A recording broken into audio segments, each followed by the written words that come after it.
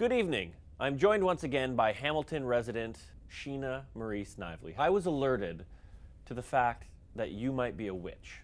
Well, I was, a little bit of a troubled teen, 15 years old. I had these three friends, Crystal, Sam, and Buffy.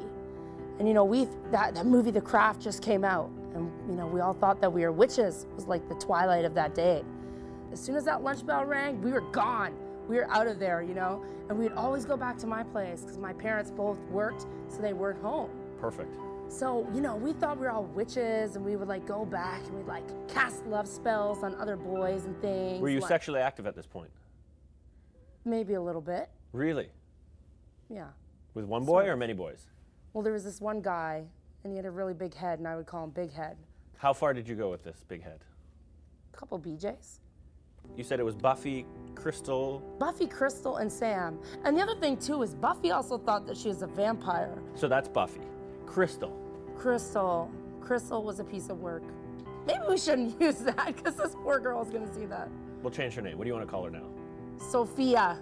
Sophia's Crystal, who were hiding her identity. Right. And Sam. Buffy's Buffy. Right. And then Sam. And Sam. Sam was really sweet. The four of you are around the Ouija board. Earth. Air, fire, water. So we all had this our own colored wax poured into a special vase thing. They're jars, not a vase. Yeah, it was like a mason jar.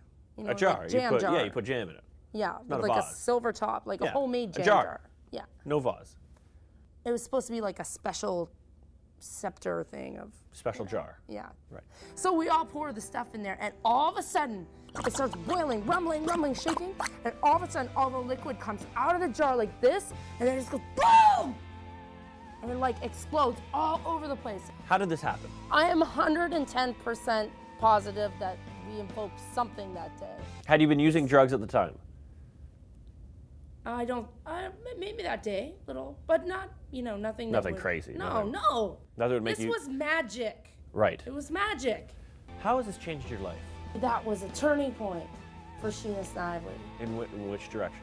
To be a better person. I feel like this, maybe the spirit of Manal is living with me, To make you a better person. To make me a better person, to make me a role model for other people.